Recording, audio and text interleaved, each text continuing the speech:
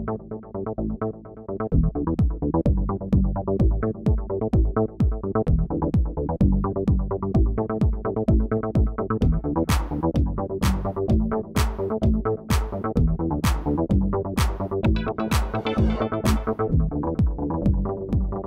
video will show how to carry out a vacuum filtration using a glass microfiber filter.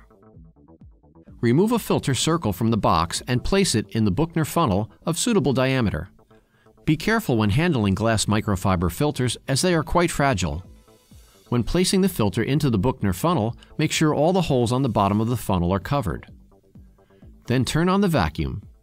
Pour a small amount of liquid into the funnel to wet the filter and seat it in position. You can use a glass rod to direct the flow of liquid. Once that is done, gently pour the mixture to be filtered.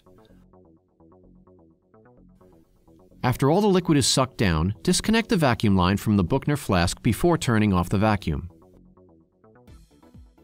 If using a standard laboratory jet pump, there is no need to adjust the differential pressure as it is in the correct range.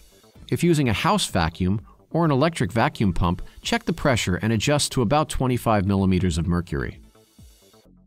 Follow these easy little tips to avoid mishaps during vacuum filtration. Clamp apparatus. Use a vacuum guard filter. Use a glass rod to direct liquid when pouring liquid into the funnel. Disconnect tubing from Buchner flask before switching off vacuum. Adjust vacuum to give a differential pressure of about 25 millimeters of mercury. Even the smallest thing can have a big impact.